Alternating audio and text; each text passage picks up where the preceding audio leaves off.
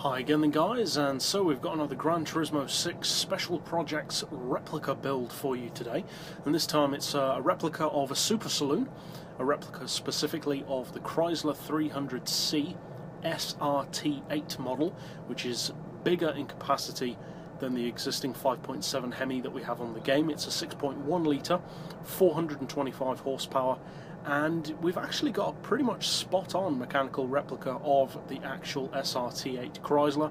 Obviously visually it's not spot-on, but there's nothing really we can do about that, unfortunately. So, as always, I will do a quick run-through of the visuals because it's relatively simple, but just to get the colours that I've used for any who want to get the same colours. Then more importantly, of course, we'll go over to the tuning garage for the mechanical setup, and then finally take it out to the track to see what it can do. Now, as far as the visuals on this particular replica, it's actually really simple. It's virtually just the paint. Now, for the rims, we can't get exact replicas of the car's actual rims, but I've gone for the inch up 2 option, and the particular rims that I've gone for are these ProDrive GC10s, which have a similar style to the actual rims from the factory on the 300C SRT-8. There are, of course, no additional meters or body upgrades because it's not a premium model, obviously.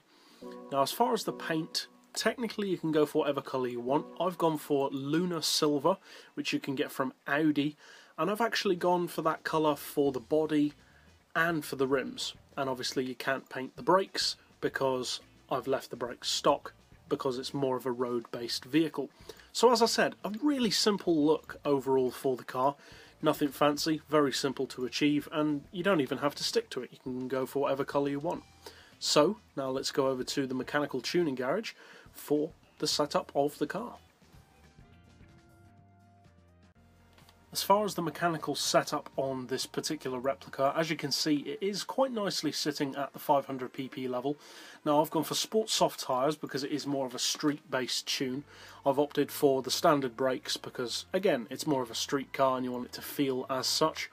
As far as the suspension, we've got the ride height on 100, front and rear, springs on 675 and 725, the dampers and anti-roll to 3 all round, camber just on 0.5 front and rear, neutral toe. As far as the gearbox, pretty simple, it's stock because it's running the same gears as the stock version, or the same gear ratios I should say as the stock version, or the version that's on the game anyway. As far as the diff, we've gone for an initial torque of 10. You can go lower than that or higher. I would encourage personal variation. I've got acceleration on 60, braking as low as possible, as you can see. Again, I've left the clutch and prop shaft stock to make it feel more like a road car again. As far as the power, you've got a couple of options. As I've mentioned before on the channel, you can have the same amount of power but with more PP for that power if you fit more parts. So I've gone for the Stage 3 engine tune, the supercharger and the intake tuning plus an oil change at the 425 horsepower level, which is the power of the actual SRT-8, but that also allows us to have the car at the 500 pp level.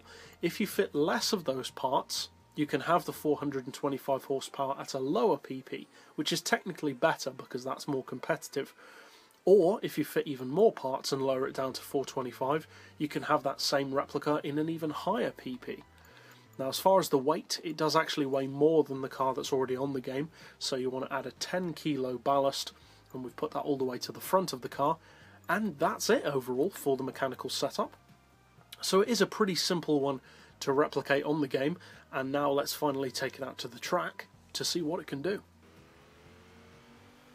Overall, of course, this vehicle, with its weight and size, and also the fact that it's not the most powerful of cars at the 500 pp level, makes it kind of obvious that it's not a racing tune. This is just a replica for the fun of it, and for people who are fans of the SRT-8 version, such as myself, to be able to drive at least a representation which is as close as we can currently get to actually having the SRT-8 version of the Chrysler 300C on the game. Hopefully they'll add it in the future, but for now this is as close as we can get. So for those of you who are new to the channel and who like building replicas and keeping up with them as soon as they're released, be sure to hit that subscribe button down below, and as always, thanks for watching.